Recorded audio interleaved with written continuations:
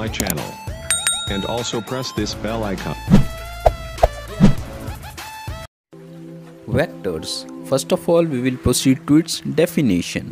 What is it? Those physical quantities which have magnitude, direction, and obeying law of vector algebra are called vectors. Let us take an examples. Displacement 5 meter towards north. Say, here 5 meter is the magnitude of displacement and north is the direction of displacement. Thus, displacement have both magnitude and direction, as well as it obeys the law of vector algebra, hence it is a vector. How the displacement obeys the law of vector algebra? We will know this in the upcoming videos.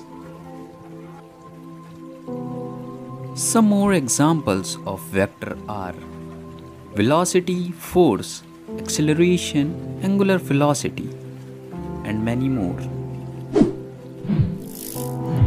Note, if a physical quantity has magnitude and direction both, then it does not always imply that it is a vector. For it to be a vector, third condition of obeying law of vector algebra has to be satisfied.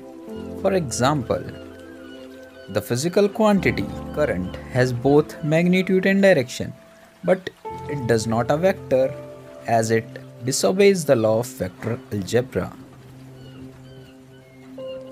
Representation of vectors. We can use an arrow to represent a vector. Its length is its magnitude and its direction is indicated by direction of the arrow. That is, the vector shown in the diagram can be written as, and its magnitude is written as. How can we denote vectors for symbols? To denote vectors, arrows are marked above the representative symbols for them, that is, AB vector, BC vector, and so on. Single letters also would be suitable for this purpose, like the abbreviation of velocity is small v and it is a vector quantity, hence it is denoted by arrow marked above the representative symbol. Similarly, the linear momentum, the acceleration and the force are represented by or denoted by p vector, a vector and f vector respectively. Hey there. Subscribe to my channel. And also press this bell icon.